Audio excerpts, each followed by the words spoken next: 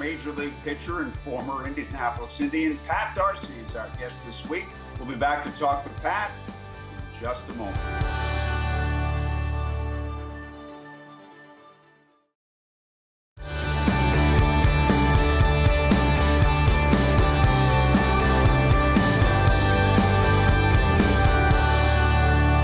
Former Major League pitcher and former Indianapolis Indian, Pat Darcy is our guest today. Pat, it's been a long time. How are you doing? I'm doing fine. You look good, Howie. Last time, I think, in 1976, right? We have not seen each other since the final day of the 1976 regular season in Indianapolis. Mm-hmm. And it's great to connect with you again. And, you know, we'll get to your playing days in a moment, but you've accomplished so much in your post-playing days, too. Yeah, I've been pretty active here in Tucson. I grew up here, and a lot of organizations, a lot of politics. We have the Pima County Sports Hall of Fame, the president of that. And I've been, coaching and giving speeches like you do. Same thing, yeah. And you are involved in commercial real estate. Yes, I'm in commercial real estate, yeah, and a retail division. Uh-huh. And you've done that ever since you got out of baseball, correct? Yeah, I went back to school and got my degree. I was wondering, I had some friends of mine said, why don't you get into commercial real estate? It's different than residential because you don't work on weekends or evenings, stuff like that. They said, so I went to work. Then it was Caldwell Banco Commercial. And then it went to CV Commercial. Then I'm at Tucson Realty, which is the oldest real estate company in Southern Arizona. You were originally signed with the Houston Astros, and before you got traded over to the Reds, you pitched in Denver, and maybe it's appropriate, the All-Star game and the Home Run Derby all in Denver. And that was AAA ball when you pitched in Denver. What was that experience like? It was interesting because it was at the Bronco Stadium. Now they got the downtown stadium out for baseball, but it was like, the infield was like a freeway. It was really hard. The balls flew out of there, But I hit pitched good there. I think he gave like 4 home runs, something like that, 5 home runs there. But we had it was Astros AAA team. We had a pretty decent team. But when I every year with Houston and minor leagues, every team I played on finished last place. Wow. So, well, you had an ERA under 4 when you pitched in Colorado, and that is extremely impressive. Yeah, it was a tough place. We had charter owned airlines though too. That was good too. That was one of the good things. You had a really good sinker ball, and do you think that's the best pitch to throw at Coors Field? Definitely. You got to keep the ball down the ground. You get the ground ball, not the fly balls, because the ball's just flying out of that ballpark. Man, it was pretty amazing, and the infield was so hard. Which, if you don't hit at somebody, it's probably going to be a base hit. But it was nice. The weather was nice there and all that stuff, but it was a big city. And, we didn't have to, like in Indianapolis, we had to go regular airlines, stop in Chicago, fly someplace. So this was always direct flights in Denver. You and I met in 1974. I still remember your first start. It was the 3rd game of the season in Evansville. And you talk about you threw 9 innings. And I remember, I think it was Junior Kennedy hit a home run in the 10th inning, and you were the winning pitcher. And it was a lot different the way pitchers were handled back then than they are now. Yes. I mean, no one could have pitched 9 innings their first start now. You maybe go 6 innings, 7, they bring another pitcher in. But that's pretty, first start, you go 9 innings. That would not happen now. Yeah, that Indianapolis Indians team was just loaded with talent. So many players like yourself went on to play in the big leagues. Oh, man, about everybody in the team almost played, our pitching staff, Zachary, McEnany, Eastwick, the Chicken Man, Andujar, Santo. That was Doug Flynn, Junior Kennedy, Ray Knight, Dave Reverend, Spencer Griffey, Armbruster. That had so many future major leaguers on that team, I think more than any other team. Here's the way the game has changed with relief pitchers. I remember you mentioned Chicken Man, Danny Osborne, and I remember him saying to you at an airport several times, Pat, are you starting tonight? And you said yes, and he said, oh, no, I'm in there again. which was very funny back then, but there'd be no humor to it now at all. No, he always say that. I said, "Oh no, you're starting. I didn't get enough sleep last night or something like that." It was a crazy team too. It was good, lot of personalities in that ball club.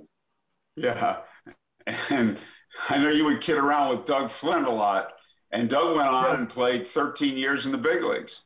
Yes, Doug Flynn and Dave Revering, and Sonny he didn't play that much in Major League, but was a coach. Vern brought him up as a coach with the Cardinals. But Sonny was a really good catcher for young pitchers.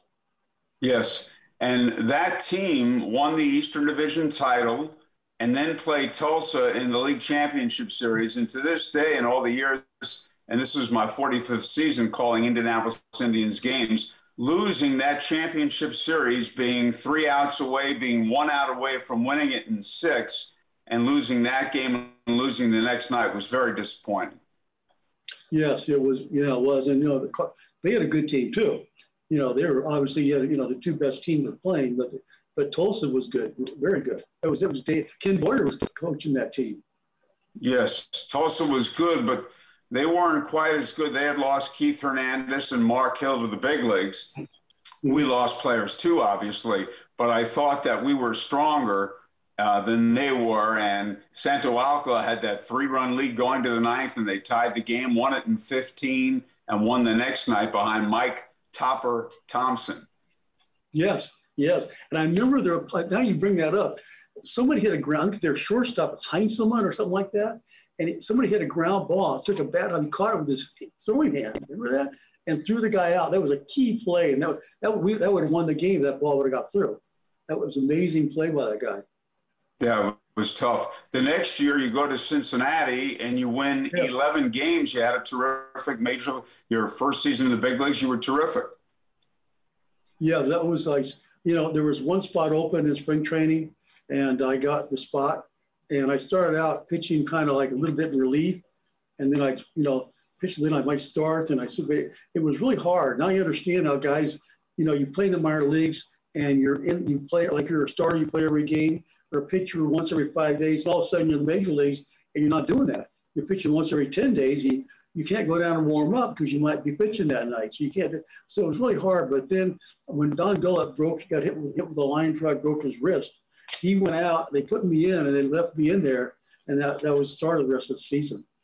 Yeah, you were there all season. The following year, you were there the first couple of months of the year. What were your thoughts on, Pat, what were your thoughts on those Reds team? Because most people feel they were among greatest teams of all time. It was a really good team and really good team chemistry. I mean, we had in the clubhouse, Sparky, the way he handled the clubhouse, no one was really treated that much differently than anybody else. If you would have walked in there, if there was a camera, you had a camera looking down at our clubhouse, you could not tell who would be the best player. All the lockers were the same. Everybody was, a lot of kidding around, but it was just, there were no special people in there. Everybody was kind of treated the same. That's the way Sparky wanted it. And if somebody got out of hand a little bit, you had team leaders like Bench Rose, Morgan Perez, come over and say, hey, you haven't been up that long. What are you talking like this? Why are you acting like this? So Sparky didn't have to do that. The players kind of policed themselves. When I think back to those teams, and then they didn't win in 77 and 78 despite acquiring Tom Seaver, I think the trade of Tony Perez, and other people have told me that too, Russ Nixon was one of them, trading Tony Perez turned out to be a big mistake because of the influence he had in that clubhouse. Yes, and Bob Housen kind of mentioned that too. And it's interesting that when I kept up with Bob Housen over the years, and we lost the Cleveland Indians there in spring training in the early 90s, late 80s, early 90s. And there was a committee formed to find a replacement team for him. I was on the committee. And I called Bob Housen up. And he was living in Denver then. And she had two at home in Denver and in Cincinnati. And he said, okay, I'll watch things for you in Denver because they might get a team here. And then he had someone call me from Denver to come out. I'm flying out. Could you show me the stadium where the Indians played, the facilities?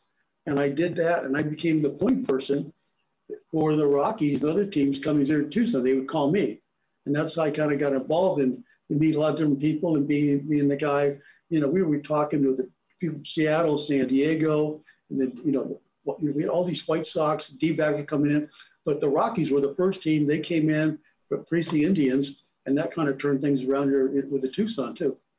That's terrific. We'll have more with Pat Darcy after these messages.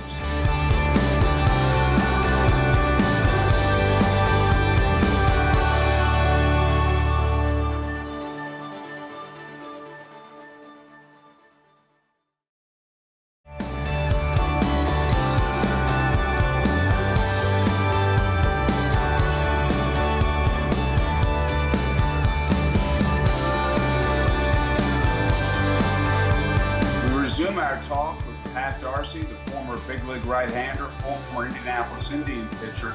It was unfortunate, Pat, that your pitching career, as your career came to an end and you were still fairly young. Yeah, it was. I had arm problems really throughout my career. And back then, sports medicine wasn't what it is today. And I tried coming back. I had shoulder problems. I had 2 shoulder surgeries. But, just things have changed so much better now for sports medicine. Players getting hurt. Yes. Let's go back to the 75 team.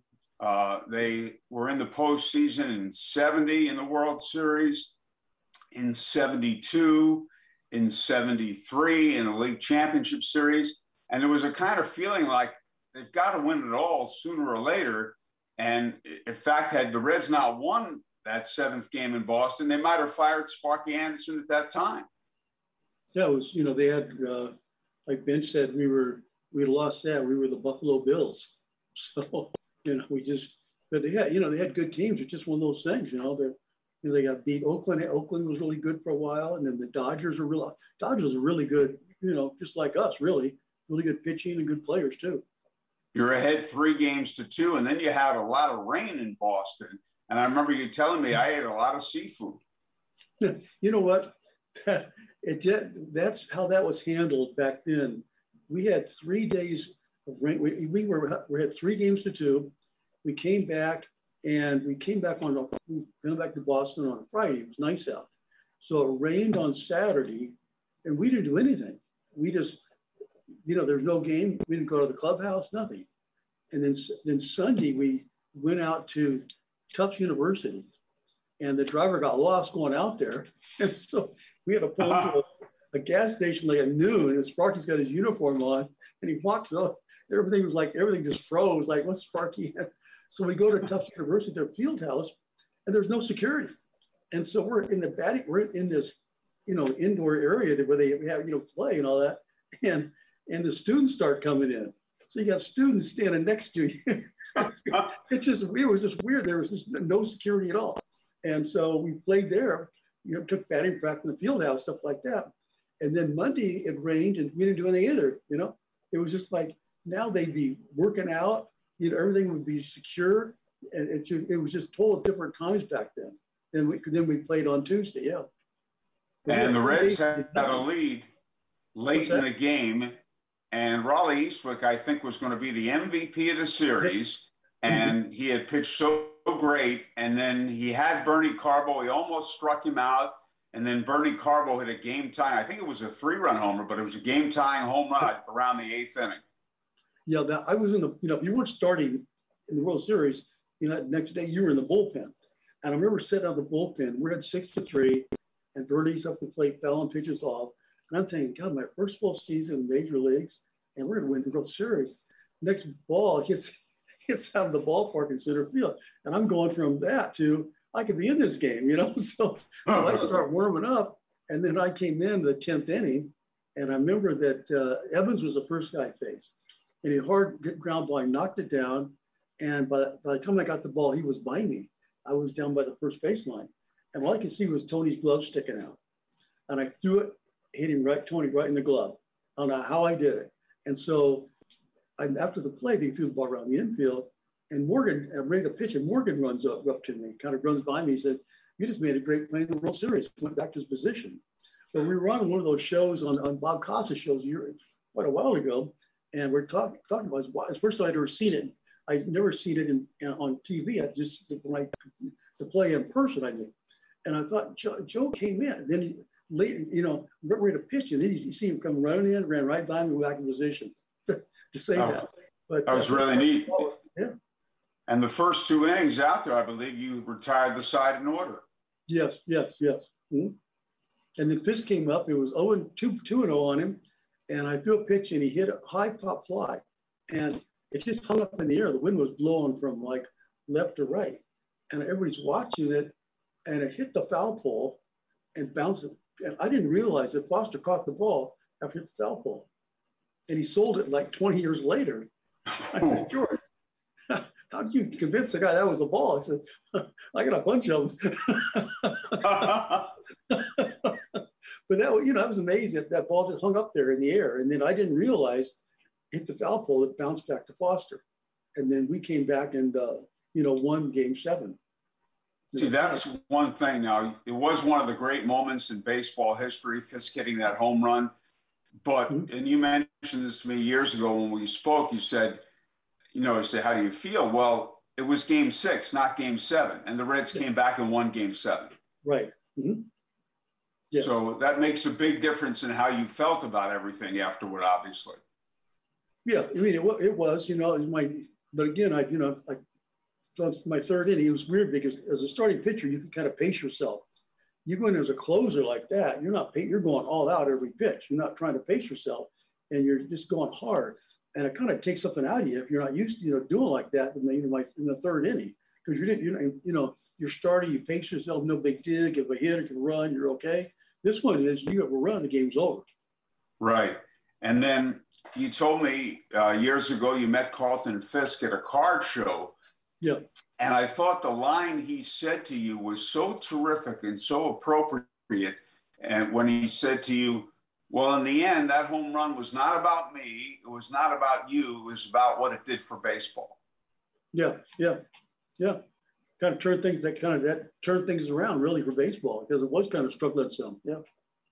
Well, attendance had dipped, and pro football was coming into its own on television, and the NBA too. And then baseball came back, and you see what happened afterward. The way attendance was on the rise for that point. What was it like the following spring in spring training? After having won the World Championship. It was, we had won the championship, and it was, we finally did it, and so we had a really good team, and the team chemistry was great, and when they traded Tony away, that kind of hurt a lot, but still, it was, we came in, we were world champions, they won again in '76. Yeah, and you won the thing in '75, that division by. It might have been 20 games or close to that. You were that dominant a ball. Yeah, and the Dodgers were good. The Dodgers had a good team back then too. Yeah, and Pittsburgh was good. And the conditions, Pat, in the minor leagues are so much better than they were, and I'm sure they're better in the big leagues too than they were back then. Yeah, they were, not good. And Busch Stadium was nice. Had that like a Western Union for the other scores, other games. It was, but. Man, it was, they had that daylight savings time.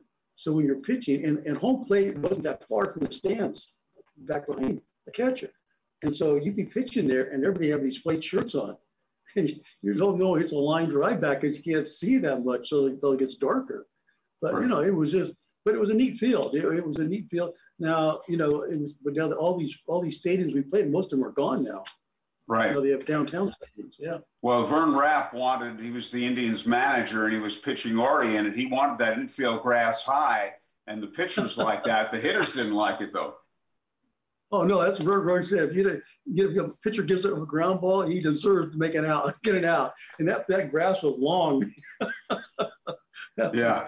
I think there was more of that tailoring things than there is in this day and age, too. Yeah, because they get, sometimes they have the grass a little higher for a lot of ground balls, stuff like that. So, yeah, they've changed. One of the guys who was your teammate with the Reds and came to Indianapolis to rehab that had me laughing all the time was Gary Nolan and his Wolfman Jack imitations. Yeah, he was my, in '74, when I got traded over, he was my roommate in spring training in '74 in Tampa. And he missed half of 2 seasons. for shoulder problems. And back then, sports med wasn't that great. So that year, he rested up. So I remember in spring training Saturday before, his arm was still bothering him. So one of the big things back then was if your arm's hurting, if you throw through the pain, you'll break these adhesions and everything's fine, you know. So they shot him up with Novocaine, and he went out and threw, and everybody was, yeah, he threw good. He's really good, you know. So the next morning, he couldn't get his shirt on. His arm hurt so bad. I didn't put his shirt on. So they waited a couple of days. They shot him up again, and he told me he think he threw a ball maybe 30 feet, something like that. So they're going to send him out to see these two new doctors in LA, Job and Curlin, who became really superstar doctors for sports. And so we're going out to dinner that night, and he's thinking, oh man, he says, you know, what if they can't find anything and it's in my head, or what if it's really bad? And I said, Gary, this is what's going to happen. When you wake up from surgery, the doctor said, Gary, we got some good news and some bad news. First, the good news, you'll never have a sore arm again. Now the bad news, we had to cut your arm off. He still brings that up today. Funny. You guys were funny, and guys were so funny back then. Pat, it's it's wonderful spending time with you. Thank you so much. Okay, Howard, good seeing you. It's been a while. Yeah, like 45 years. That's Pat Darcy. We'll have more in just a moment.